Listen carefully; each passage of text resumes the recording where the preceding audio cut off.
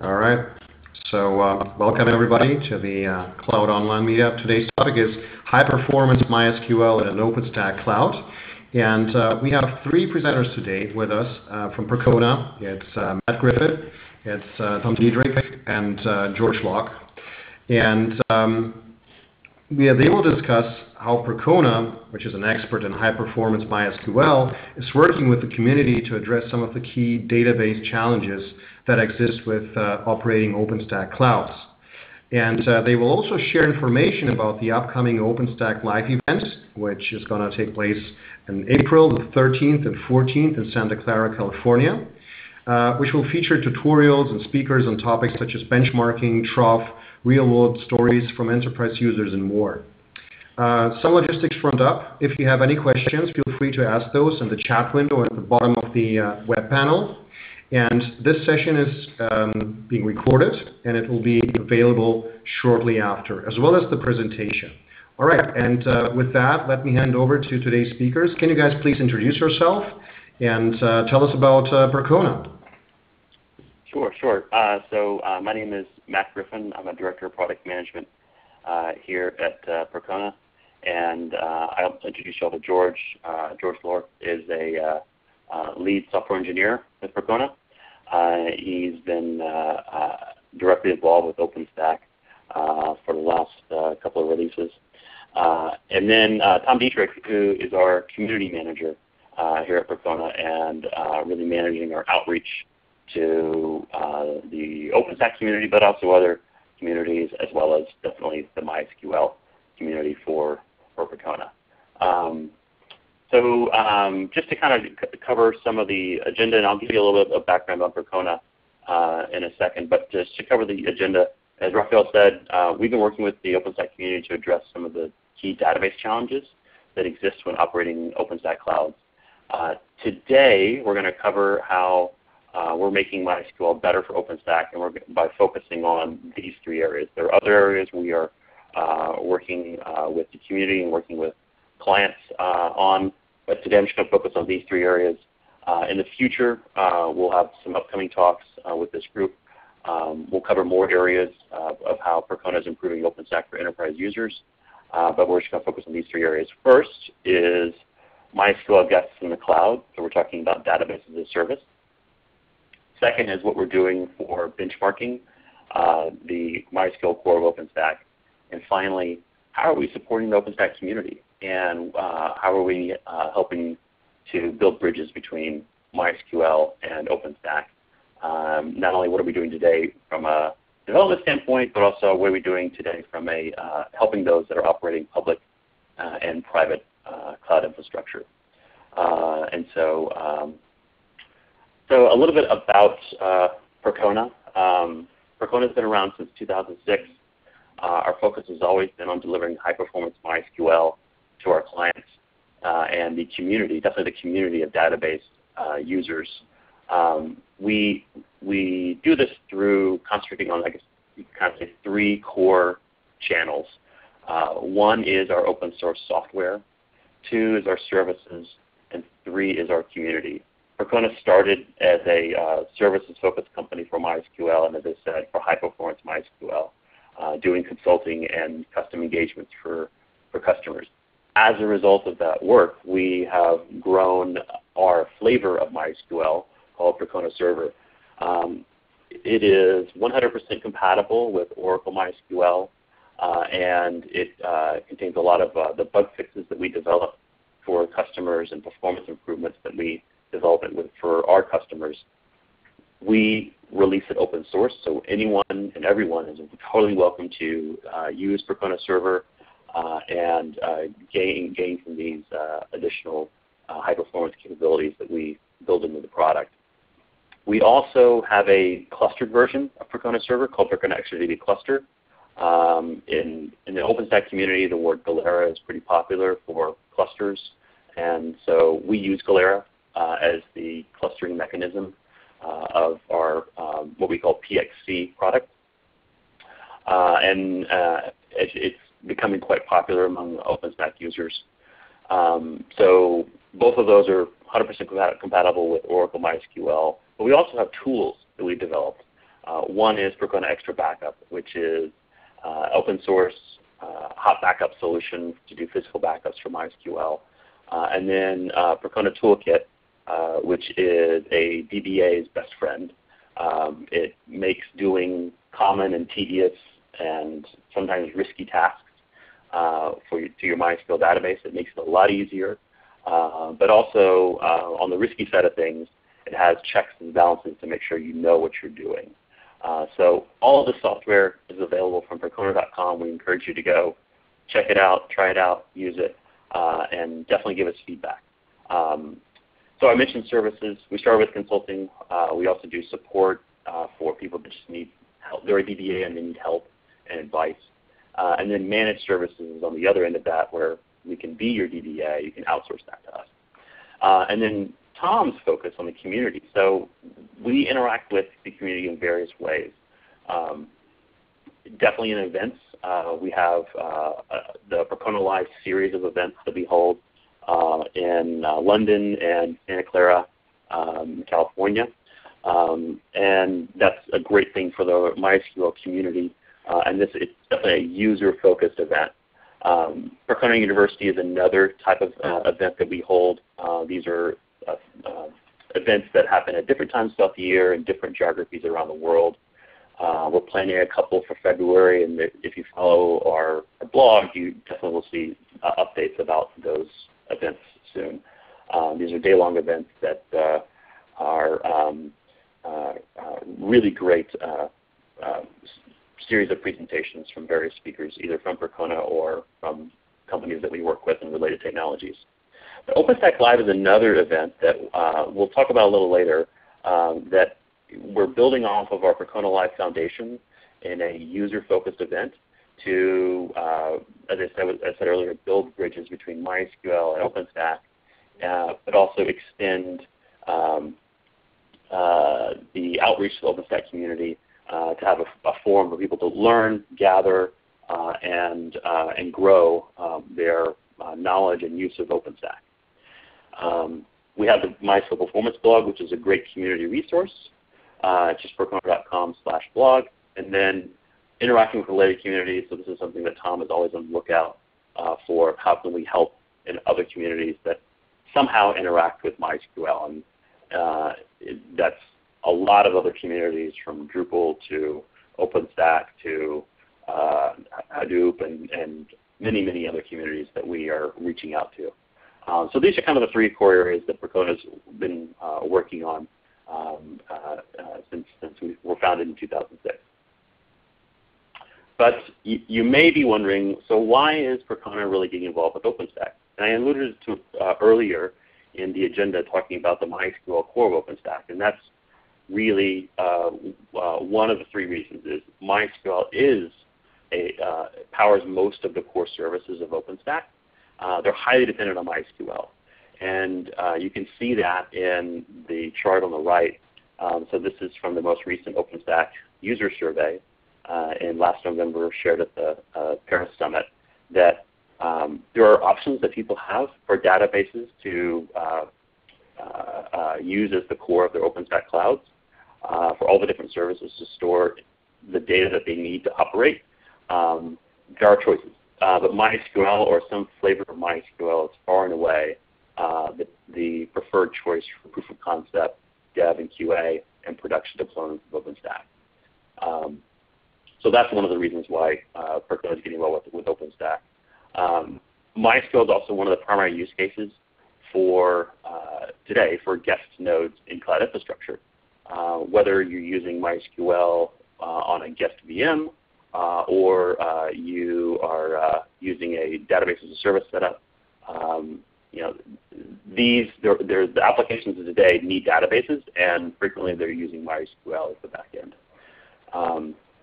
And then finally, Percona has deep expertise in this area. So we see OpenStack as a great project and a great community that can benefit from our expertise. And not only the developer community and being involved with the design summits, the OpenStack Summit, but also the end user community. And as the OpenStack community is shifting towards a focus on operations in the last 12 to 18 months, we are really reaching out to those operators that are growing their infrastructure and testing things out with how we can understand what's happening with MySQL and help them make it better. And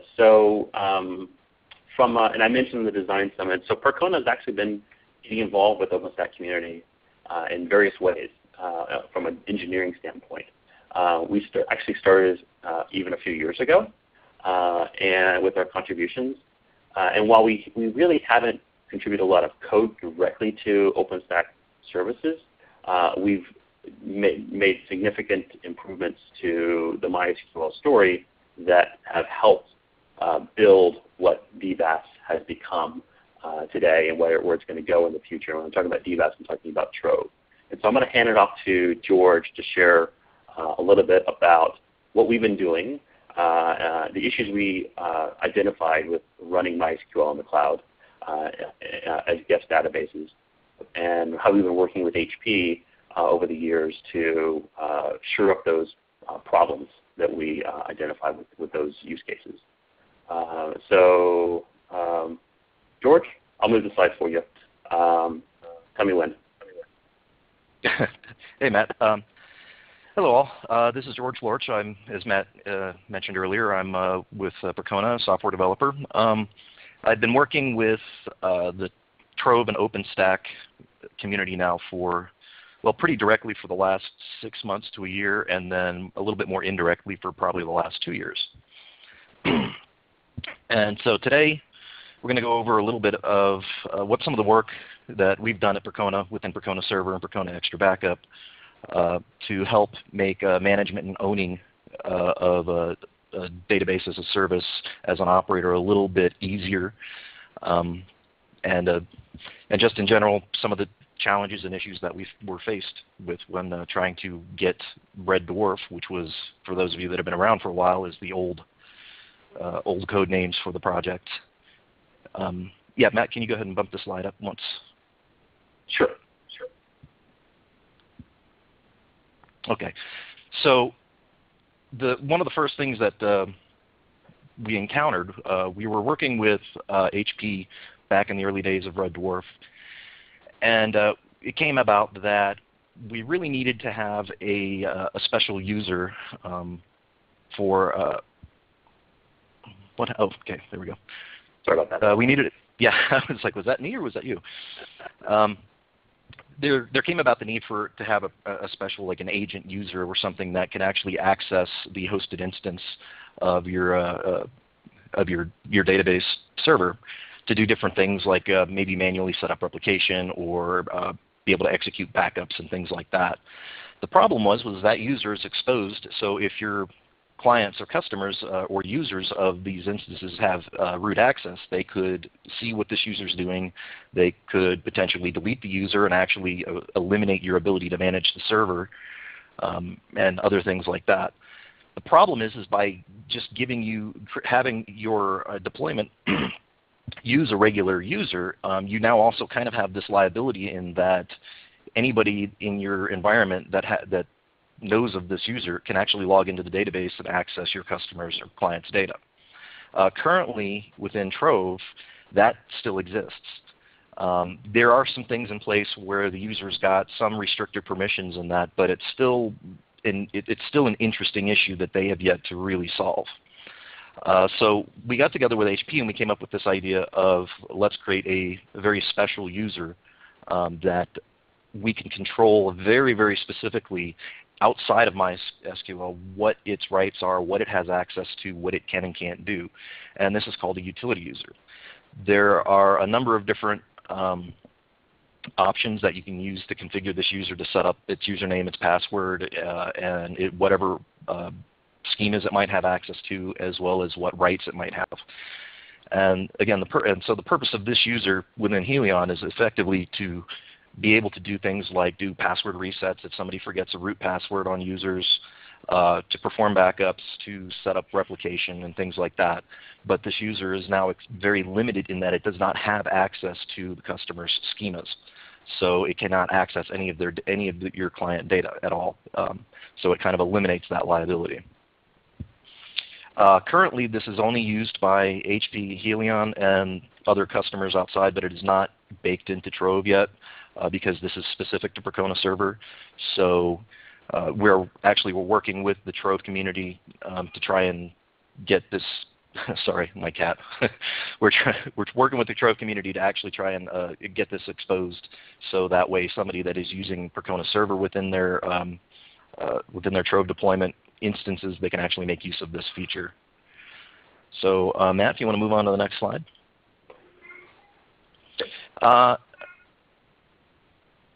Sorry, for everybody listening out there, that's my cat who's crying to get into the basement, and he just decides to do this right at the critical time while we're giving this presentation. So another thing that we ran into is, again, is MySQL, when it was originally designed, was never really designed to be contained or confined within an environment such as a hosted environment. So it really didn't have many ways to keep people from setting values to unrealistic or unusable ranges. It currently does have one feature. It's called an options modifier. But this wasn't really fully baked in the upstream version. They just had very few things that you could do.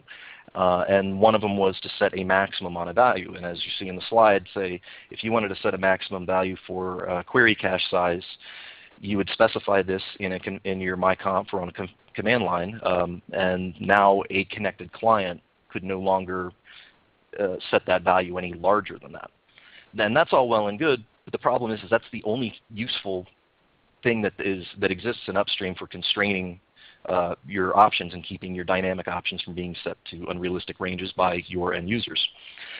So we extended that functionality to add the ability to apply a minimum, a hidden, and read-only flags as well. So now, as an operator, you can restrict pretty thoroughly all of the dynamic options that a client could set, and you can actually even hide some if you wish, if they're potentially exposing some things about your infrastructure, such as paths or whatever. You can actually use this if you're using Percona Server in your hosted images right now, just because these are only comp file options. There's no coding changes needed to be made within the Trove data set. And it is currently being used, as far as I know, by HP and their Helion cloud offering, and I think some of the other cloud operators that provide Percona Server as an option, they use some of these as well. Next slide, Matt. Along those same lines, again, is the ability to enforce a storage engine. In many cases, as an operator, you're selling a product, or if you're in an enterprise, you're putting a product out there where you're kind of guaranteeing a bit of data integrity.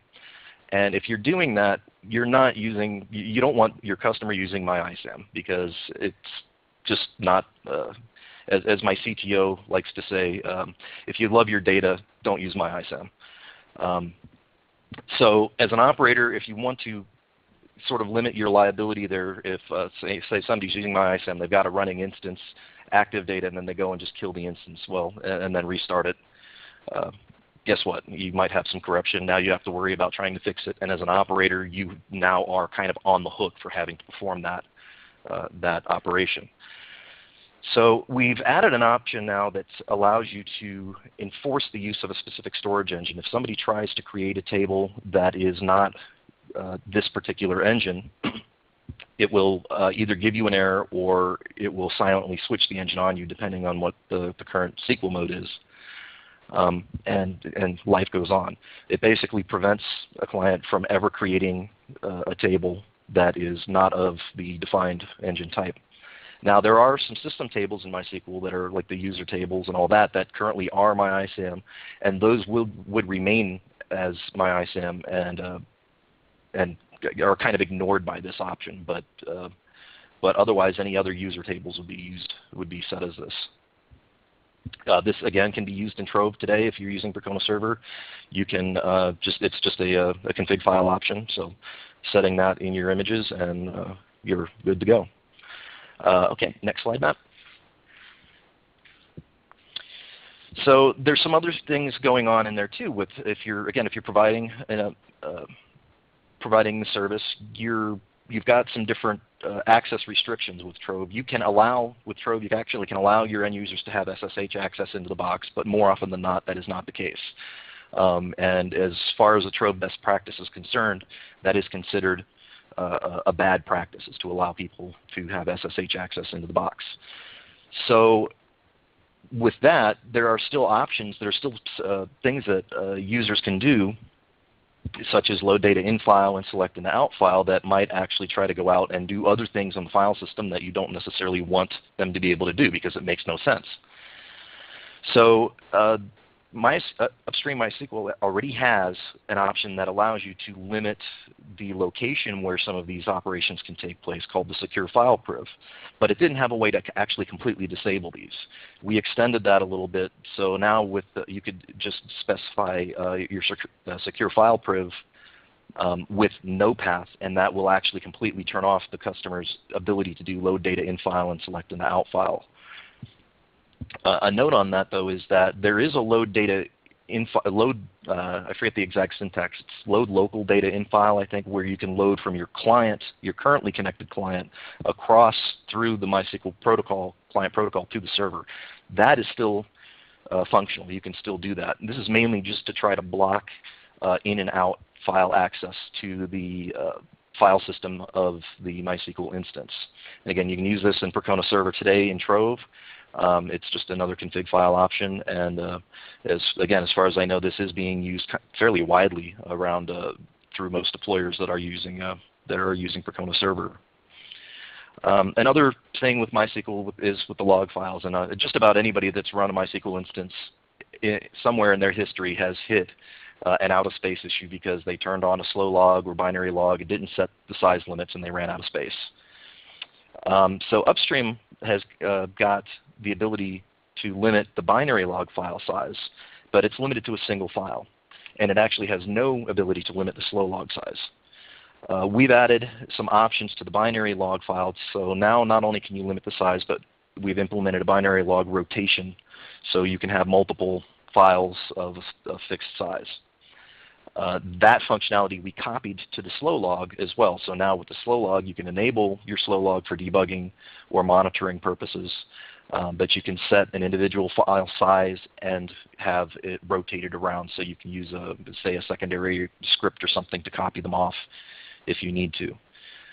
This is available in Percona Server. They're just MyConf options, and you can use it today. Actually, all of these features that I've mentioned and continue to mention so far, they are available in Percona Server 5.5 and 5.6, as well as Percona ExtraDB Cluster, and they've actually been baked in now, I think, for at least a year or more. Okay, Matt, next slide. So if you use the combination of Percona Server with Percona Extra Backup, which Percona Extra Backup is one of the default choices within Trove today for performing physical backups, you actually can get some cool side effects that you wouldn't normally be able to get if you were just using Upstream MySQL and MariaDB. One of the things is for incremental backups, Percona Server has and Extra Backup have a combined functionality called change page tracking, where what Percona Server will do is it will actually note in a bitmap file what pages have actually been changed and written to disk. And when Extra Backup runs to go do an incremental backup, it will just use this file to see what pages it needs to actually export from InnoDB out of the server, rather than doing a complete flat scan of all pages, which is basically the way it would have to otherwise do an incremental backup, because it needs to know, hey, has this page changed since this past point in time? You can enable that in Percona Server with just a simple option that turns it on, and when you run Percona Extra Backup with an incremental, it automatically detects that option and figures out. It pretty much knows if you're doing a backup, an incremental, it knows what the LSN is, which is the sequence number from the previous backup, so it knows where it needs to start picking up these change pages, and it just works automatically at that point. Another new feature, and this is actually pretty exciting, it's big enough that even Oracle is considering taking this feature into Upstream 5.7. which is a lightweight backup blocks. So currently in, say, with MySQL 5.5 or 5.6 or Percona Server 5.5, when we're doing a backup, we reach a point in time where we need to secure the actual LSN coordinates that are in all the log files. We need to have basically a static snapshot within a small window. So we use flush tables with read lock, and for anybody that is familiar with MySQL that knows what that does, it effectively stops your server from processing any new data updates, DDL, and other things while that lock is held. It's a pretty aggressive lock. And not only is it a lock, but it also, again, by its very name, flush tables, it purges the in-memory table cache and forces it to be reloaded from disk or recached effectively as the server goes on. No, it doesn't flush the buffer pool, but just the in-memory table cache. So this is all way overkill for what backup needs. So we've introduced a new locking mechanism within Percona Server that Extra Backup automatically detects if the functionality is there, and it's a much more lighter weight backup that will only lock absolutely what's necessary for doing the backup, excuse me, and it takes much less of a toll on the server, on a running server. Through the benchmarks that we've done with it, when you execute a flush table, you can see a noticeable drop in server throughput while the lock is held. Whereas with this backup, basically the only thing it really blocks is DDL statements and updates to non-transactional tables, such as MyISN. So if it's enabled by default. There's really no way to turn it off. So if you're using Percona Server with Percona Extra Backup 2.2 series, it's just going to work.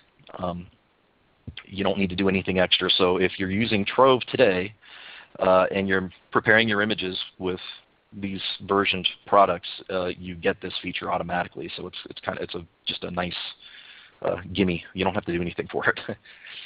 Matt, can you go to the next slide?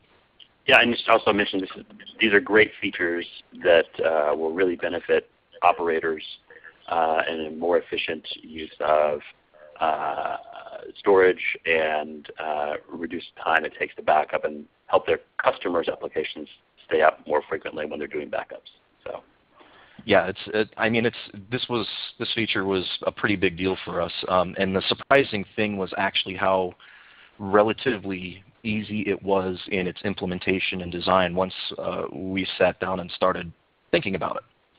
And as I said, it's an exciting enough feature that even Oracle, it's raised some eyebrows there that they are considering importing it or taking our patches up into 5.7 and even using it within the Oracle MySQL Enterprise Backup. Cool. Let me see, I lost my window here.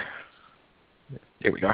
Okay, moving along a little further into Percona Extra Backup was, again, early on within the Red Dwarf development, it was, became fairly obvious that we need to offer some way of doing server backups. We don't want to just rely on image snapshots. End users want their backups and they want to host them somewhere else,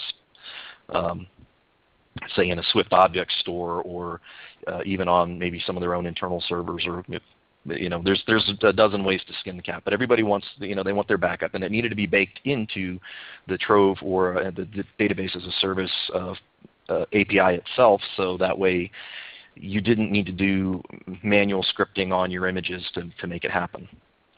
So some things extra features that came out of these early design discussions that we've implemented in Extra Backup is we've got a very nice compression algorithm built into Extra Backup, whereas without this, you would have to stream your output of Extra Backup to through tar, gzip, or something like that, which is a very single pipeline type process. With an Extra Backup, you can execute.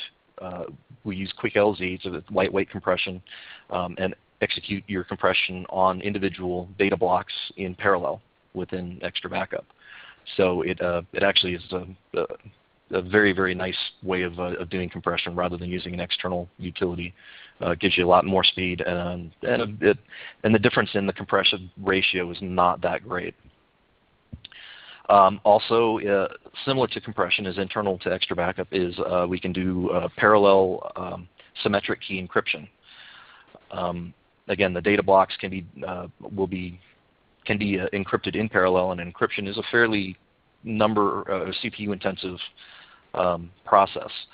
Without this being done internally, you would have to pipe your output of extra backup through a secondary encryption tool, usually something based on GPG or something like that, and it's a very serial process. There's no parallelization that takes place there, and it will just slow down your backup, which can affect, going back to the backup locks, if you're exporting data that's that needs to be underneath the flush table with read lock that's any size.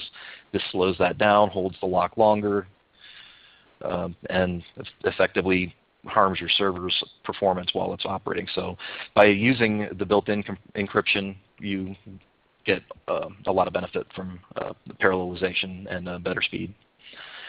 We've also got some other features that allow you to just note and monitor what's going on backup-wise. There's a backup history table that we can create that will pretty much track any backup that is done. It notes like the start and stop LSNs and all the good bits of information that you would want to know about a backup, and just tracks it in a nice history table that you can then use to go and either perform another backup based on like an incremental based on some of the information in that table, or use that as a kind of a guide if you ever have to do a restore as to how to rebuild which backup was based on which other backup, and so on. So that's all baked into Percona Extra Backup right now and available for use, and it's sitting right there.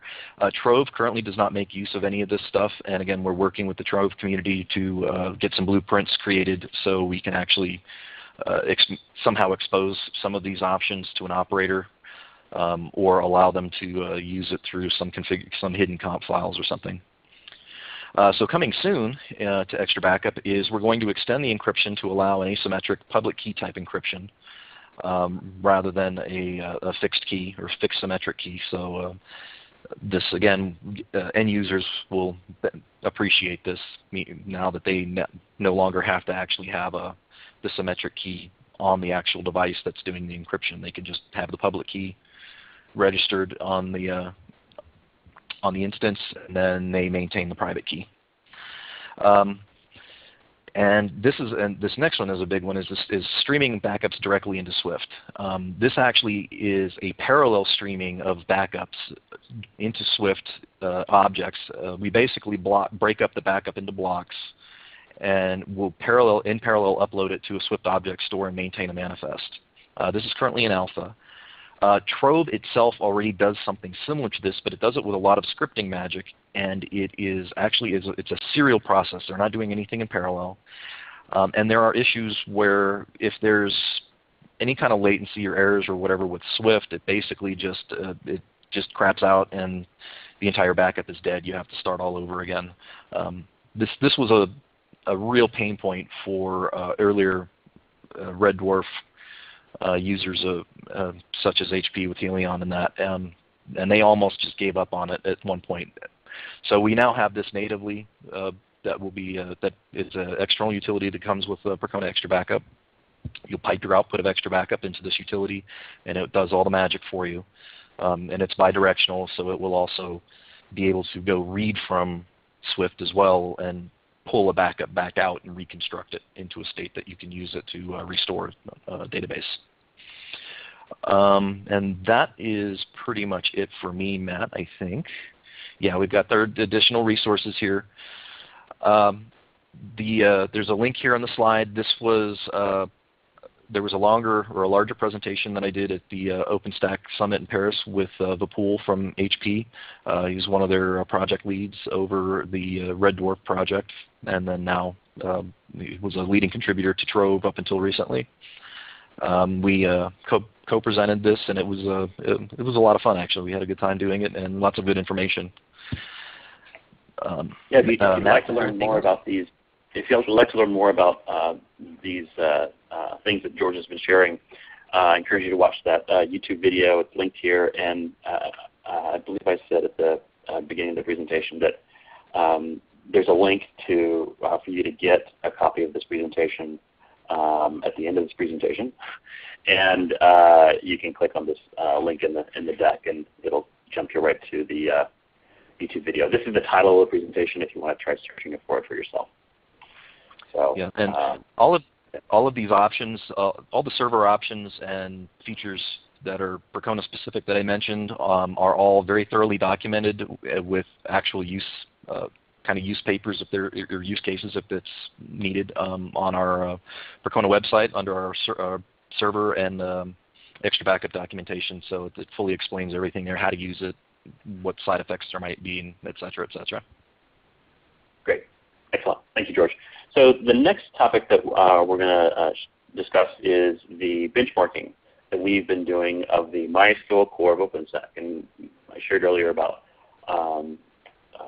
as part of why we're focusing on OpenStack is because MySQL really sits at the core of OpenStack. It's dependent on by many of the services of OpenStack, Nova, Neutron, rely heavily on MySQL. So that's why we want to dig into this benchmarking and understand where can OpenStack be improved and what do operators need to know about operating their OpenStack infrastructure and optimizing the MySQL core for higher performance. So this is an effort for the Paris Summit. We partnered up with Mirantis to do an extensive benchmarking exercise. And in it, we really focused on assessing the performance of the database in order to identify the bottlenecks. So this was Peter Boros from Percona. He's one of our lead consultants. He worked with Jay Pipes, who's one of Mirantis' head engineers. And they presented on this topic. And I'm just going to cover the high points, but I will definitely leave some things out and not do the presentation justice. So I also will include a link to the presentation where you can watch it yourself, see a lot of the low-level details that Peter and Jay investigated and shared with the audience in Paris. But I'll just kind of share, these were their objectives. So they wanted to examine the database communication and load in an OpenStack environment. And so the second one is identifying those bottlenecks. What are those bottlenecks at the various levels of concurrency? And then understanding just the query load, placing it in the database, and then you dig into identify some of the reasons why. As I said, they presented on this in Paris. This is actually going to be an ongoing thing that they're doing. So I expect them to submit a proposal for the next summit in Vancouver with an update on their investigation. Plus, they are also feeding back information to the relevant teams. So if there's things that Nova, Neutron, and anyone else can learn about how things might be improved, Peter and Jay are actively doing that to help the community. So just to share some details about their setup. They, first of all, were running unmodified OpenStack Icehouse and then unmodified Percona XtraDB cluster. So that was the MySQL flavor that they were using. They used pretty robust instances, and they started with an initial setup of about seven AWS instances. So you can see the breakdown here between the controller compute, PXC, that's the database, Percona XtraDB cluster, and then Rally is the tool that they used to do the benchmarking. Peter Boros is a big fan of Rally, and he was very impressed with its capabilities. They went to decided to update the infrastructure. The testing infrastructure went up to 16 instances. And really the big change was the compute worker nodes. So what they found was the Nova Compute daemon is single-threaded, and I think they knew this going into it. But what happens is they wanted to get around that, and so they spread the work across the different compute nodes. But also, as part of that, each compute node in the database is one row on a table, so they wanted to avoid hot rows and, again, to kind of spread it out a little more. They kind of felt that this was a little more realistic of a enterprise setup, and that matched the benchmarking test that they were going to do a little later. So you can see kind of by the description of the instances, they're pretty big, pretty beefy instances with the C3s there. So now what kind of tests did they do? So the first test that they did was, let's just boot 10,000 servers and see what happens. And what they saw was that there was some increase in response time, and they saw some errors, and there's an error that has been coming up every so often that it looks like a deadlock, but it's actually something related to Galera and the certification process that Galera does to in the synchronization across of the data updates across different nodes.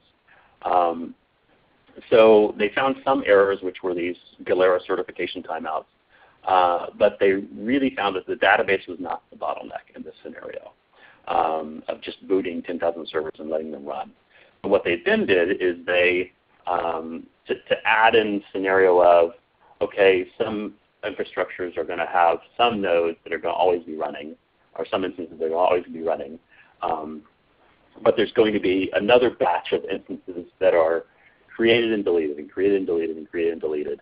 And so they did another test of adding a scenario of booting another 5,000 more server instances and then deleting them. So the results from there were pretty interesting, and that they found that writing to across several nodes significantly improves the performance. And so that kind of gets back to the 10 compute nodes from the previous slide.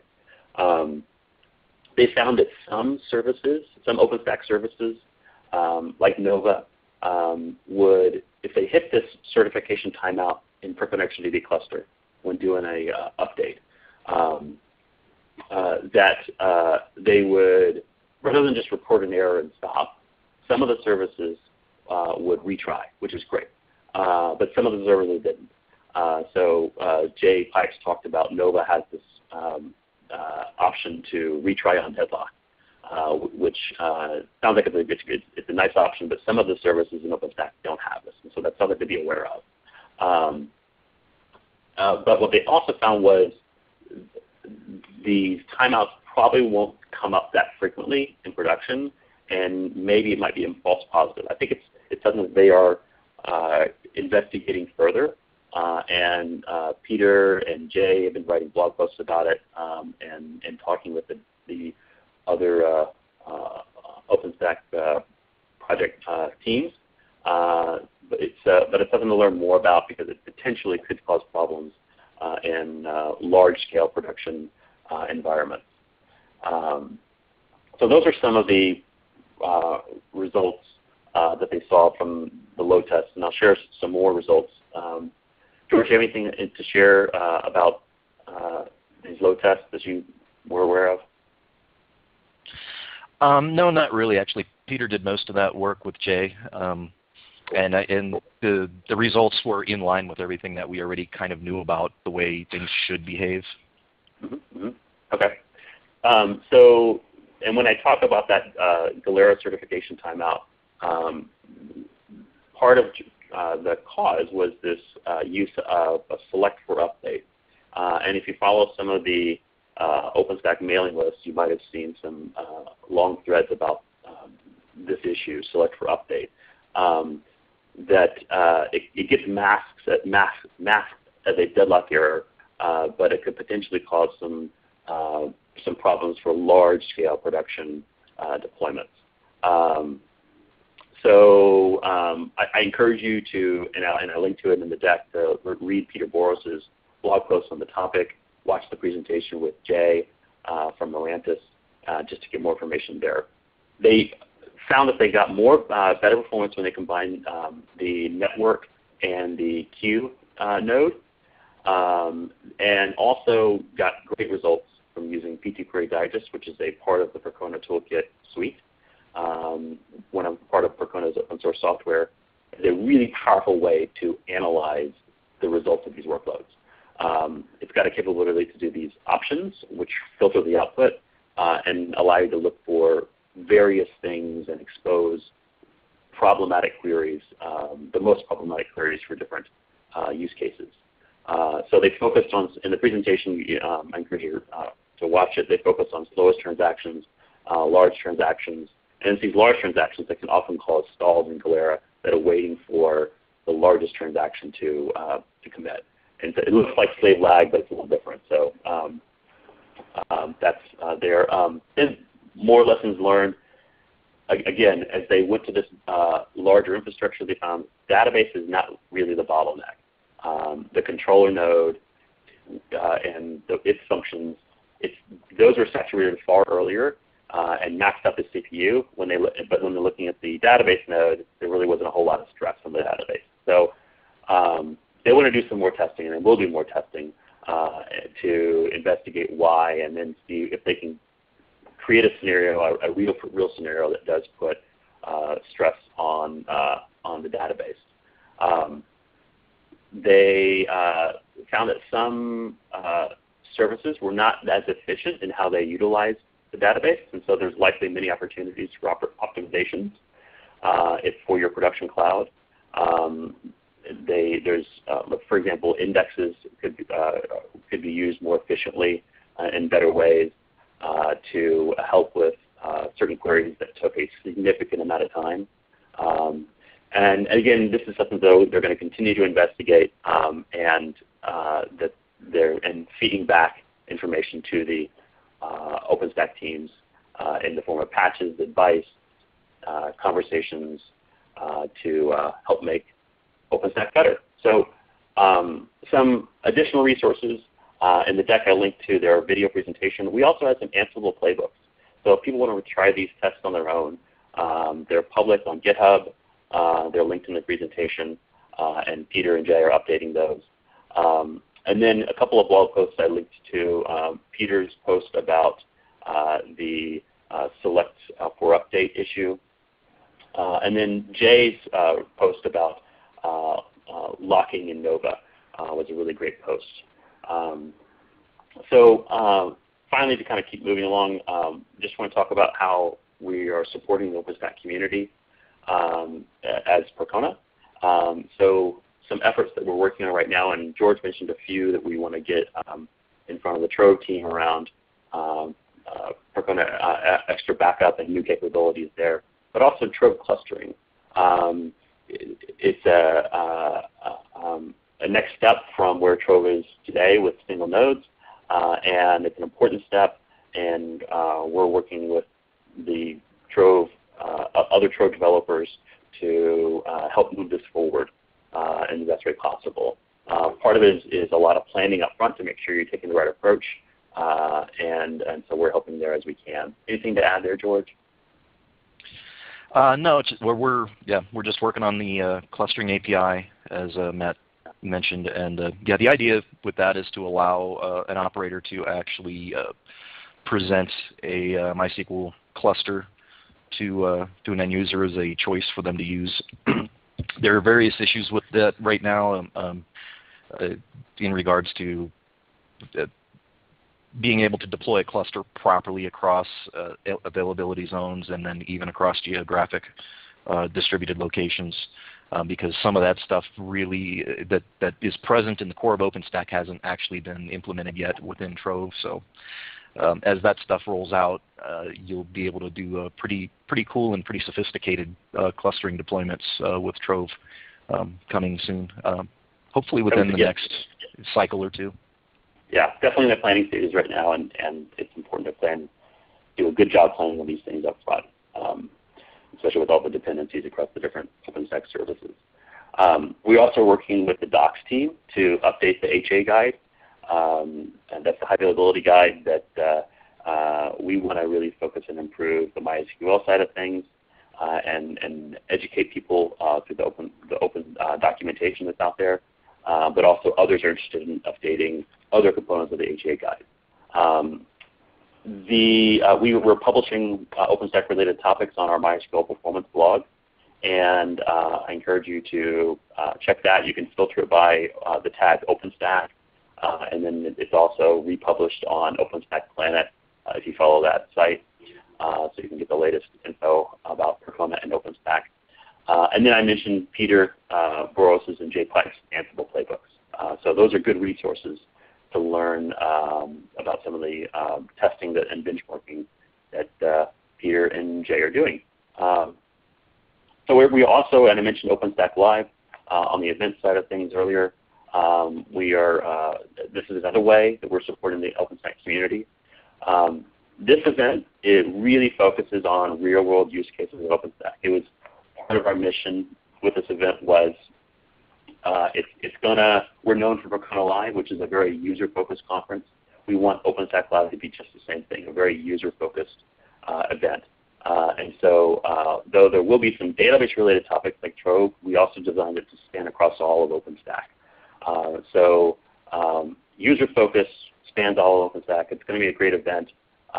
We'll have hands-on tutorials covering a variety of OpenStack services like Trove, Barbican, Ceph, Neutron, and others. And bring your laptop, get ready to make sure it's fully charged. We'll have power.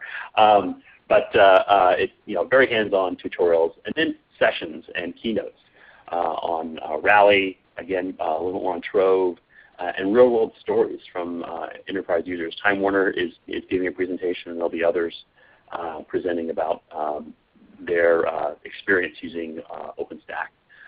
So the event is April 13th to the 14th in Santa Clara, just a few months away. Early bird registration ends very soon, so I encourage you to register now and join us in April.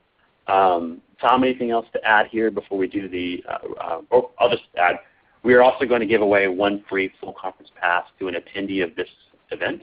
So if you're listening to my voice right now, you're eligible to win one of those passes, and we'll be in touch with you after this conference, this webinar, with whether you won. So, Tom, anything else to add there?